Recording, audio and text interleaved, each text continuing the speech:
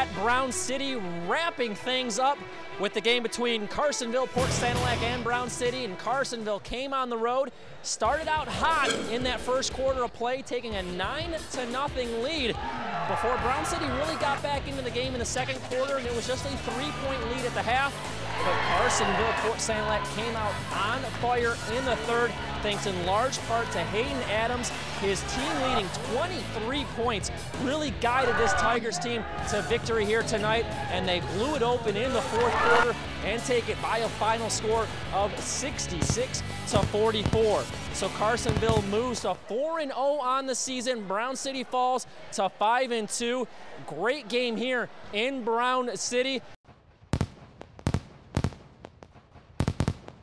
And welcome back to Clawson High School. Dave Zorin with you one last time for what was really a day at the races for the Stallions, as the horses took off in that first quarter and the horses never stopped running. The Stallions just never looked back, as they had too many horses on the court for the Trojans to keep up with. Deja Vance being one of them, and she had 16 points to lead all scorers, and a great job she had, and great teamwork really by the Stallions defensively.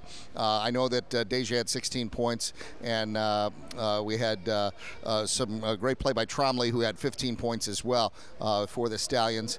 But not only offensively, but defensively, the press they put on the Trojans was just too much. Too many steals. Deja Vance with had to be close to double figures in steals tonight. Just a remarkable play defensively, and those steals turned into extra points for the Stallions. On the other side, we took Allie Costin for the Trojans. 11 points for her. She did get in double figures, and good for her. She deserved it, working hard underneath, and the Stallions did make them work hard. Stallions move on now. They are undefeated, 5-0 on the season, and the Trojans drop to 2-3.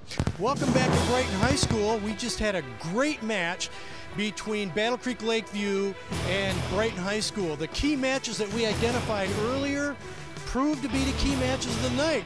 If you remember, we had Matt Moody from Brighton against Alex Baltang from Battle Creek Lakeview at 112.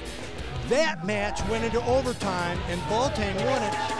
Very interesting match, very well wrestled, good tight match. And then at 119, Jack Pizzo from Brighton defeated Brandon Williams 6-1. Another key match that brought Brighton back into the team scoring. And then at 152, this was probably one of the premier matches of the night. We had Aaron Calderon against Jake Baker from Battle Creek Lakeview. Aaron Calderon from Brighton. He defeated Baker, who was undefeated. Jake Baker was 18-0 coming in tonight, and Aaron Calderon defeated him 6-1, and that proved to be a key match in the team scoring as well. It was an exciting match, even though the score doesn't show it. It was a tight team match all the way up through. All the matches were very tight. They were very good matches. We had a lot of real experienced wrestlers wrestling tonight. It was just an exciting night to be in Brighton at Brighton High School for the Manuel P. View Memorial Wrestling Team Tournament tonight. Pat, let's take a look at the game highlights first of all. And even though Catholic Central got out really dominating in the offensive end, it was this goal here by Joey Russo that got things started on a tip.